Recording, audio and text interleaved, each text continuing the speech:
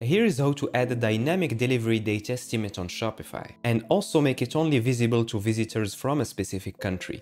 The first step is to upload the icon of our delivery message to our store. You can find the link to download the image that I'm going to use in the description. You can also use any other image. After you've downloaded the image from your admin panel, click on Content, Files, and let's upload our image. Make sure it's a small-sized image so that we don't slow down the loading speed of our page. Alright, after you've uploaded the image, keep this page open, we're going to need it later.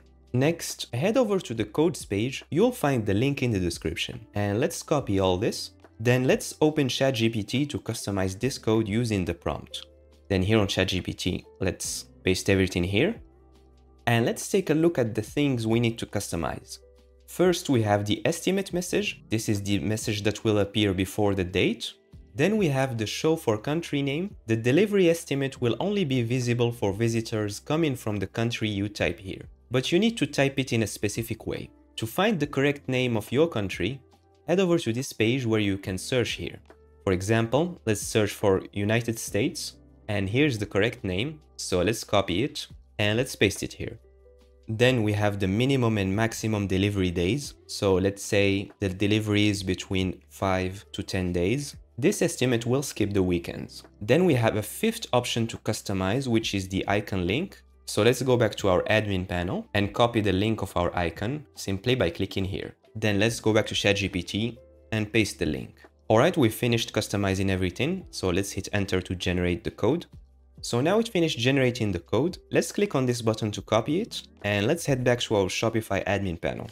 So here let's click on online store to open our themes list. I'm going to use the Dawn theme for this tutorial, but you can follow along using any theme. And let's click on customize. Let's open our products page using this drop down. So let's click on it and click on products, default product. And here under the product information section, let's add a new block by clicking here. And let's select the custom liquid block. Then let's click on it to open its settings.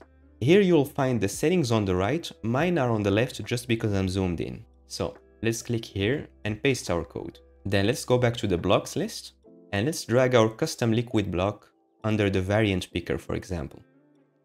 And our message is visible here. I'm recording this on the 21st of November. So after 5 weekdays, it will be the 28th, and after 10, it will be December 5th. So the estimate is working properly. One thing I would like to mention is that you can add separate estimates for each country you ship to, and only the appropriate one will appear. Although these estimates will always appear in the Shopify editor regardless of your country. So to test if this feature works properly, we'll need to preview our theme. So let's save our changes, and let's click on this button and click on View.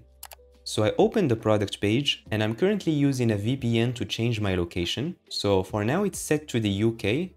That's why I don't see the delivery estimate here.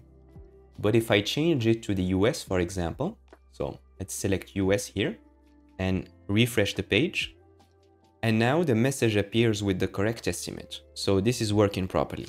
One last thing I would like to add is that you can use ChatGPT to adapt the logic of the code to your needs. For example, if you want to have a 5 to 10 day delay for the United States and 30 to 45 for all the other locations, it will give you a new version of the code that you can use to replace the previous one. Alright, that's it for this video. If you have any other questions, please feel free to leave them in the comments. Also, if you need to hire a developer to create or customize a store, feel free to reach out using my contact page. See you on the next one.